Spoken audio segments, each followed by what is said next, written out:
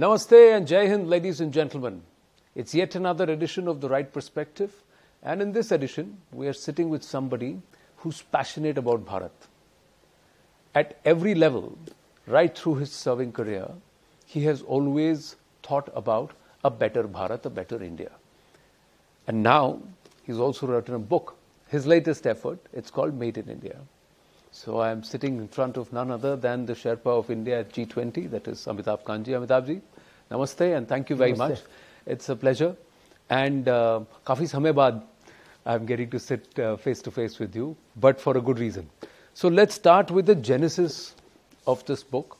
And also, you've tried to chronicle the story of business in independent India over the last 75 years. How do you see it growing or changing?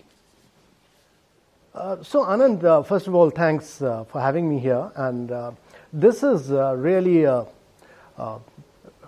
trying to chronicle 75 years of India's business and enterprise. Is important because before the British came in, we had about 25% of the global GDP.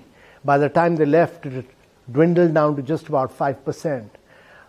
It's getting accelerated now, and it's important to grow at rapid pace. And I've been a long-term believer that it's very, very important that the private sector creates wealth in India and the government remains a catalyst. And this would require what we've tried to do in the last 7-8 years. The Prime Minister has tried to make things easy and simple. We've brought in major structural reforms across GST, IBC, RERA, lower levels of corporate tax, and we've tried to digitize our economy, and now it's time to really accelerate and increase our GDP in a very big way. And there are huge lessons to be learned from many other countries of the world on how they accelerated the pace, because we need to become productively a very efficient economy. But it's very important for Indian businesses to be globally competitive. They must be able to penetrate global markets. And without India's exports growing and without our penetrating global markets, it'll be very difficult to sustain growth over the next 3-decade period. And I'm saying this because there is a difference between growing at 6%, there's a difference between growing at 8%, and there's a difference growing at 10%. The compounding power of growth is so enormous that if you grow at 6%, you will take your per capita income to about, by 2047, to about 16,000. If you grow at 8%, you will take it to 22,000. But if you grow at 10%, you will take it close to 30,000 per capita income. You would have lifted everybody above the poverty line. And other countries have done this in Southeast Asia. So it's really our time. It's once in a lifetime opportunity to do this, to become a great productive nation, a very efficient nation, and for businesses to become globally competitive. You said something which is very critical, and I totally endorse your view there, and I must be candid, where you said that it's not the government's job to run businesses, it's the private sector to create wealth, create jobs, create a system. The economics has to be done. Governance is the government's job. But the moment the private sector is encouraged, or you're creating an environment where you say we want the private sector to come in and flourish, the allegation of crony capitalism comes into play. The political dynamics comes into play. How much is that a deterrent? There are two parts to this question. This is the first part. Well, to my mind, it's the policy framework which is important. It's not the individuals which matter. If you lay down a policy framework where you make things easy and simple, like we've tried to do, you need to scrap a lot of rules and regulation, which this country has done. It's scrapped about 1,500 laws. It's done away with a lot of paperwork. It's ensured that people interact with government digitally. And I think we just need to sustain that over a long period of time. We need to we brought our corporate tax to low levels. We've brought in goods and services tax, subsuming almost about 30 odd taxes. And therefore, all these areas, we've used the COVID period to bring in major structural reforms. And therefore, it's not about individual businesses. We've created a climate where private sector must grow and prosper. And as we now move it's very important to do this because I think all countries have grown on the back of good urbanization. India must urbanize, and this must be a manufacturing-led urbanization with, and very different kind of urbanization, and that's what I've talked about, that the urban form is very important. I've also said that our growth has to be very distinct from the kind of growth Europe and America have had, because when they were industrializing, they were carbonizing the world. They've consumed over 88% of the total carbon space which is available. But when India grows, it must become the first country in the world to industrialize without carbonizing the world, and therefore India's growth will have to be driven by both going digital and going green in a very big way. And I think the real big opportunity for India is to use its climatic condition to be able to do renewables, to be able to do green hydrogen at the lowest cost, and become a champion of the lowest cost producer of green hydrogen to the world, and actually the biggest exporter to the world, and make itself a country with clean renewables and clean hydrogen. Well, I was just speaking with R.K. Singh ji, and he was saying his target is to generate 125 gigawatts of renewable energy to power the requirement of green hydrogen. Yeah. So, and he says he wants to do that by 2030 while meeting the 500 gigawatt target of renewable energy for erstwhile consumption. So he's talking about that. But is the private sector biting? Why is it that even 8 years later, one gets the sense that the animal instinct is not yet out in the private sector? They're not buying this story. Have they embraced it now?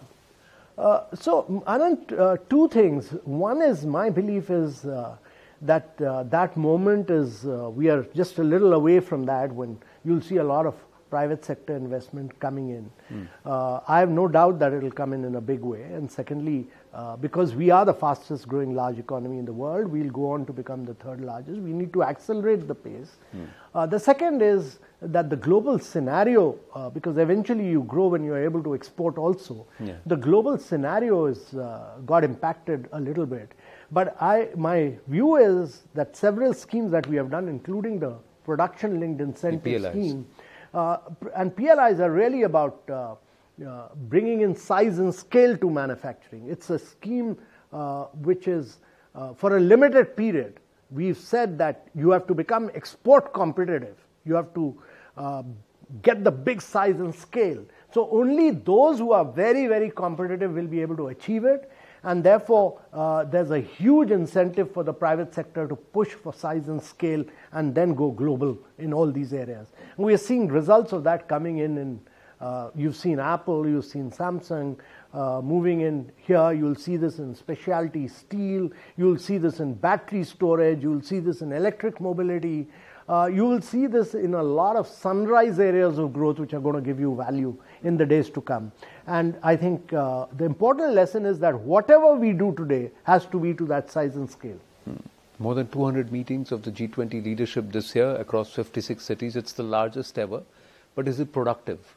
Are nations willing to come here, engage with India, and also it's predominantly trade, and by default then comes into economics. So to push this entire aspect of Make in India and to also consume what is made in India, is it happening? Oh, lots. So every meeting has seen actually record participation.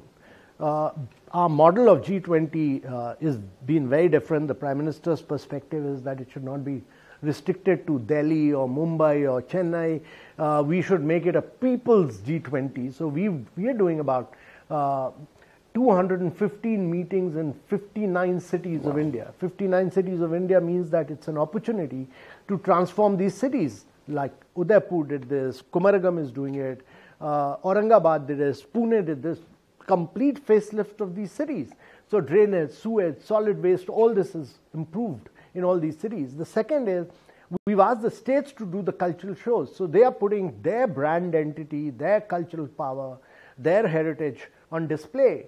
And this is a great opportunity for states to use that, also use their handicrafts, their handloom, create a great state brand. And eventually, it's very important in a large country like India, which is bigger than 25 countries of Europe, to see that the states become great brand and they actually get into the global market. And that's what's happening. But we've seen a huge response from all the G20 countries and participating very actively across every single sector, from culture, tourism, to the Sherpa track, to the trade track, to the environment. All of them, we've had record participation here. And we're getting some very, very positive results of G20 in every single sector.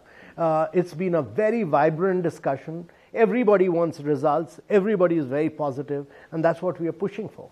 For somebody who championed the thought of Startup India and God's own country, you know how important narratives are, how important getting the story right is. Is the politics and those trying to, portray a different perspective or portrayal, imagery of India abroad, is that affecting us, or do you believe the trade engagement, these engagements are different and what's happening there is different? And somewhere do you believe one may impact the other? So Anand, there is a challenge. There's a challenge of geopolitics. There's a challenge of some negativity. There's a challenge of,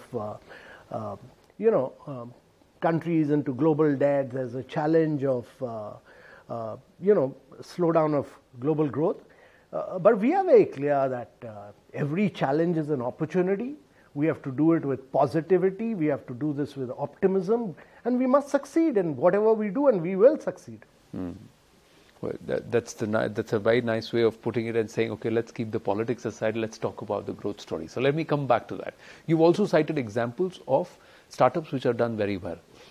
Those who are getting into spaces which were never thought of before. We've quoted Dunzo, Delivery, and some of the others who've just done phenomenal work.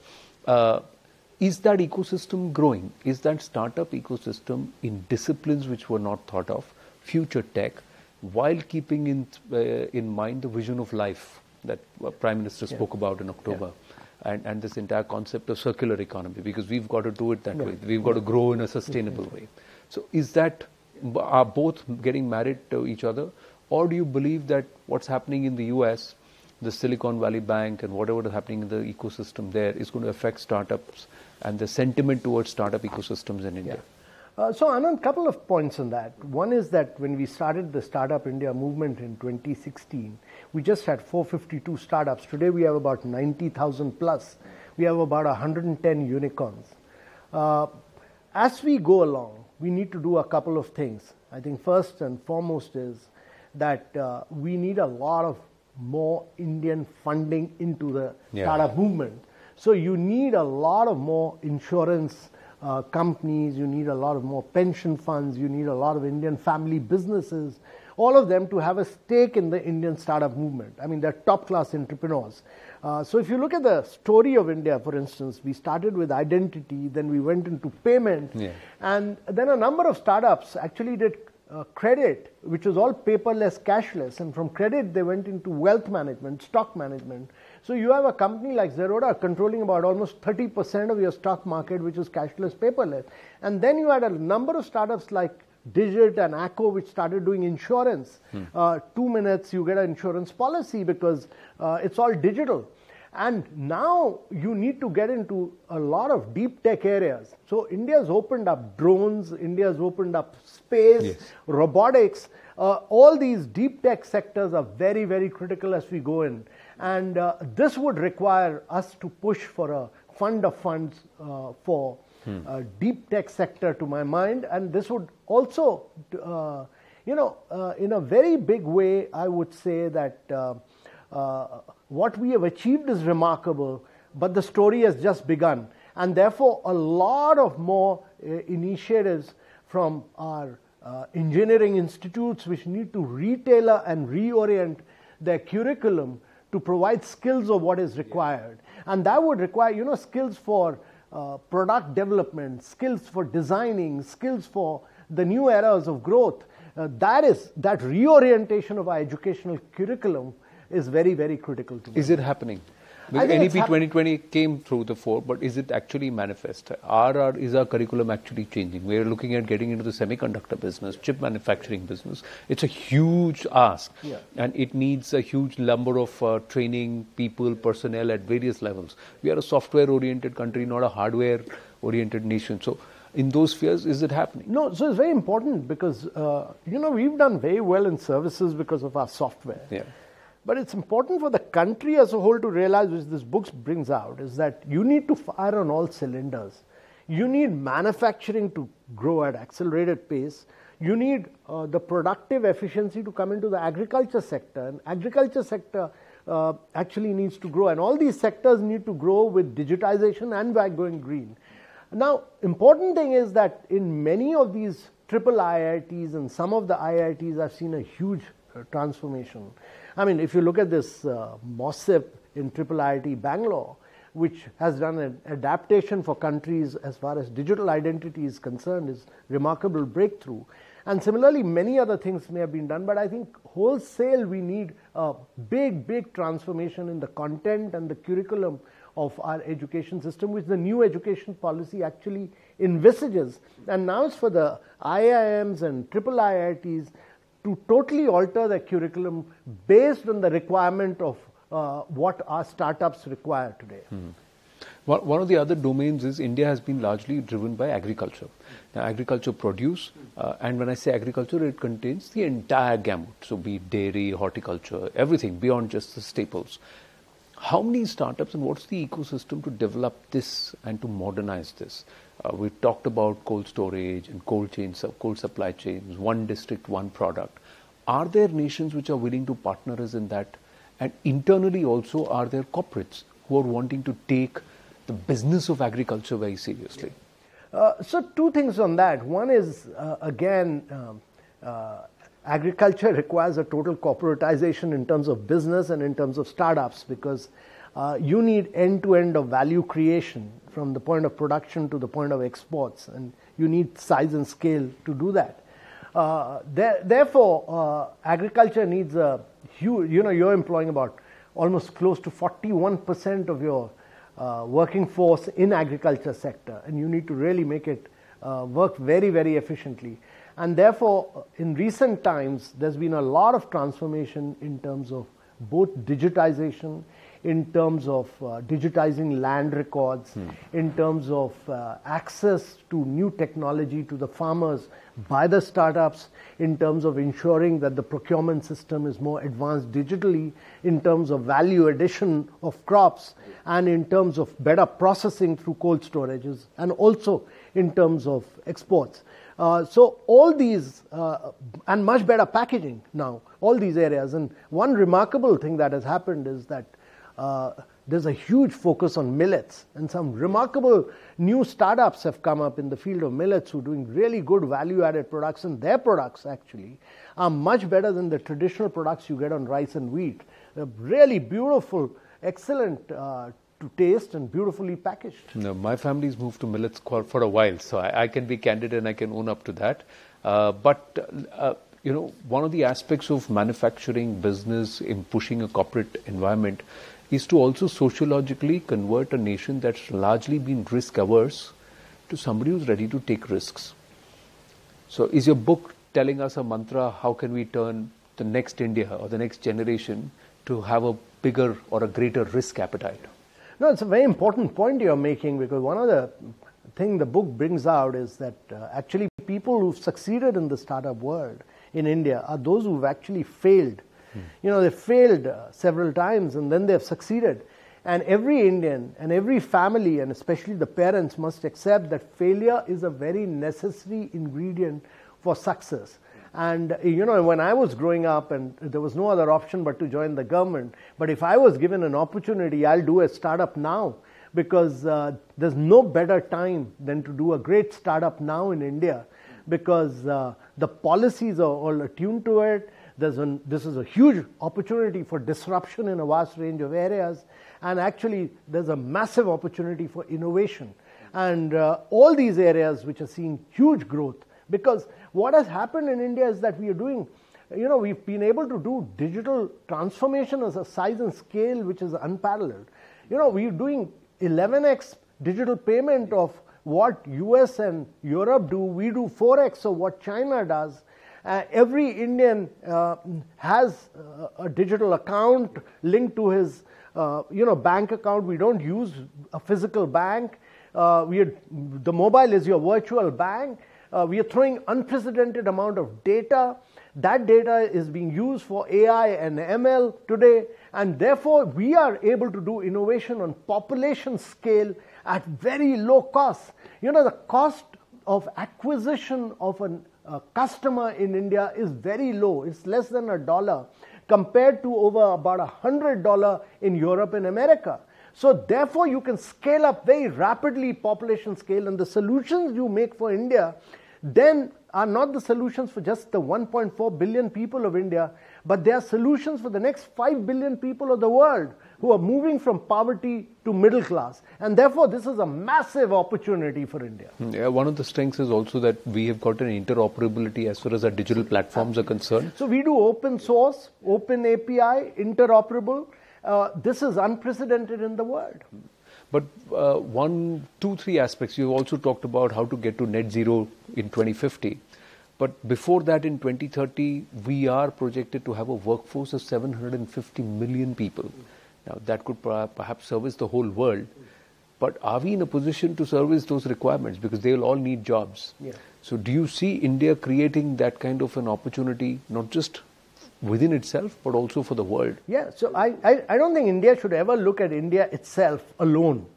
We are here to capture the world. You know, with this size of population, with this level of skilled manpower, with having now digitized yourself, you will have the skills to be able to, with a very young demographics. Your average age of your population, billion people less than 35, average age of 29 till 2070, 30% of the workforce across the world will be from India. And that is what we should really look at. And that is what we should, it's a massive opportunity to produce the best doctors, the best nurses, the best electricians, the best plumbers, the best hotel managers. All the general managers of all the top hotel chains will be Indians, because Indians will be traveling abroad, and to cater to them, there will be nobody better than them. So what you will see in the coming years is that the Swiss hospitality industry from Lausanne will lose to all the Indian hospitality management institutes from here. They will be producing all the general managers who will be heading the Ritz-Carlton and all the top chains of the world. Let me ask you, as Sherpa of India at G20, what's your one single objective that at the end of these 215 odd meetings, this is what I think we should achieve as a country? So one is, I think, important thing is that we should be, as the Prime Minister said, be ambitious, inclusive, very decisive and action-oriented. So we should be able to make a difference to the world because of our G20 presidency. And that is what we are working towards on a vast range of areas, including accelerating the pace of inclusive, resilient growth, sustainable development goals, climate, digital transformation. So we should be able to make a difference to the world. Secondly, I think we should be able to do this to perfection, and so far, so good. So we should continue to involve the Indian community and the Indian people and the Indian youth in all these G20s that we are doing together. And we continue to make it a great people's movement while we are doing it. Do you think, and my final question here, this book will help somebody who work with the perspective that I'm not going to look to somebody who's a developed nation or look to the West, but I'm going to turn back and try and help those who are looking up to us. So I'm looking at a huge global South, which is looking at India, trying to champion its needs. So this book brings out a number of unique examples of how Indian businesses have done transformational work in the last 75 years and how they made a difference to the country, which is very inspirational. And they've made a difference not merely to India, but they've made a huge difference to the global South. And therefore, the Indian business story is a very, very inspirational story for the global South. And the more we unleash our private sector, the better it will be for both India and the rest of the world. And I have great belief that actually India's growth will be driven by the private sector in the coming years. We always need story writers and storytellers. And he's one who's good at both, isn't he? Well, I would have, towards the end of the interview, always, got up to ask you to sign it for me. But thank you very much that you've already signed this copy. Amitabh ji, always a pleasure speaking with you. Thank you so much. My pleasure. Truly delighted to interact with you. Thank you.